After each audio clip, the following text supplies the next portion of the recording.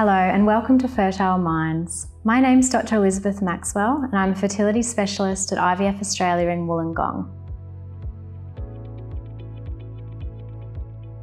Today we're going to talk about 5 factors that can affect female fertility and make it hard for you to get pregnant. So we'll go through them one by one. Number 1, menstrual irregularities, which can mean irregular or infrequent cycles, or no periods at all. A number of things can affect your menstrual cycle. One of the most common is a condition called polycystic ovarian syndrome. And women who have polycystic ovarian syndrome often have quite infrequent periods or sometimes absent periods. A sign that you are ovulating regularly is a regular period. So if you're not ovulating regularly, then your periods will be irregular. Other hormonal factors can affect your menstrual cycle as well. Sometimes you can have something called hypogonadotrophic hypogonadism, which is a very long and technical word. However, what it means is that for some reason, and this can be low weight, excess exercise, or excess stress, the hormones from your brain have sort of shut down and they're not acting on your ovary as they should to release an egg each month. This can make your periods irregular. Number 2, anatomical issues that can affect the position of your ovaries, the release of eggs, or your fallopian tubes. In order to get pregnant, each month an egg has to be released, it has to be picked up by the fallopian tube, it has to meet the sperm in the fallopian tube to be fertilised and then implant in the uterus. In some women, there can be anatomical abnormalities that can interfere with fertility. One of the most common conditions, 1 in 10 women in fact, that can affect fertility in this way is endometriosis.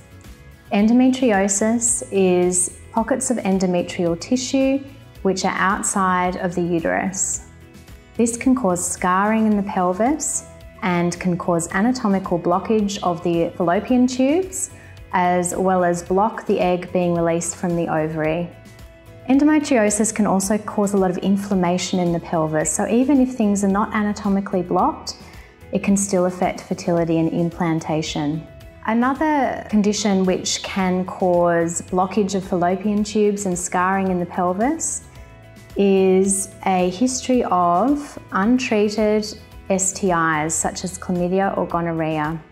If these are undiagnosed and left, then they can cause something called pelvic inflammatory disease, which is essentially scarring within the pelvis and inflammation.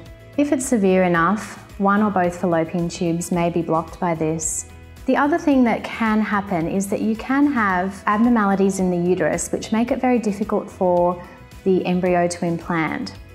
So these could be things that you're born with, such as a different shaped uterus. It might have 2 horns to it, or there could be a division down the middle of the uterus, or it can be something that you've acquired, such as an endometrial polyp or a fibroid. Often these may need surgical treatment, but can be picked up usually on a routine pelvic ultrasound. Number 3, medical history. Some women have complex medical backgrounds.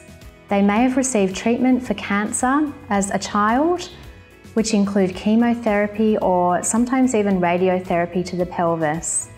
What this can do is it can scar the uterus so that it's difficult for the embryo to implant, or if it's chemotherapy, it can actually affect ovarian reserve so that you have less eggs than a woman of a similar age who has not undergone chemotherapy. These days, before starting any type of chemotherapy or radiotherapy, most cancer specialists talk to women about fertility, so they may have already undergone fertility preservation. However, if they had their treatment a very long time ago when they were a baby or a very young child, they may not have. Another thing that can affect fertility is chronic medical illness. So things like diabetes, which is difficult to control, or any chronic illness really, can affect fertility as well as your menstrual cycles. Number 4, lifestyle factors.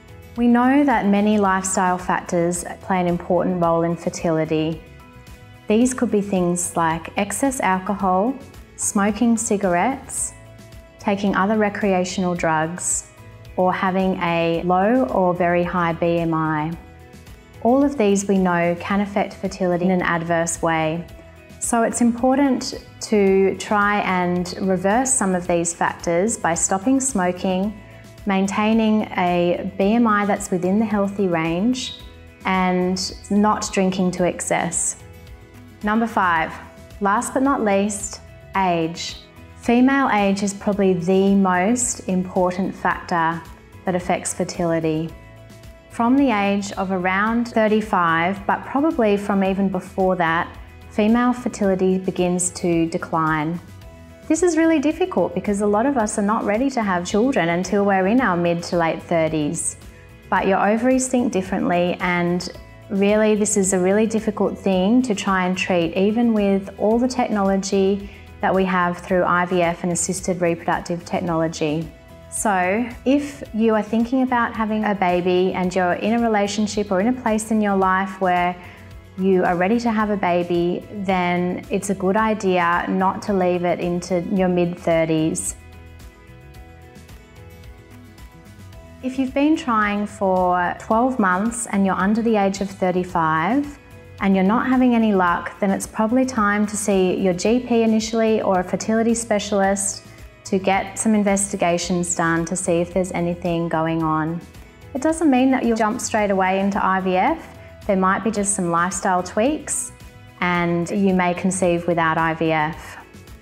If you are over the age of 35, I wouldn't leave it for 12 months. I think you should seek help after about 6 months of trying. Equally, if you have any of the things that I've mentioned in the 5 factors that can affect fertility, like a history of endometriosis or a chronic medical illness, or you've received cancer treatment, then you really should see a fertility specialist very early in your journey, even if it's just to make a management plan and to optimise your medications or lifestyle in order to improve your chances. Thank you for joining us on Fertile Minds today, and as always, if you would like to hear more about all things fertility, then please subscribe.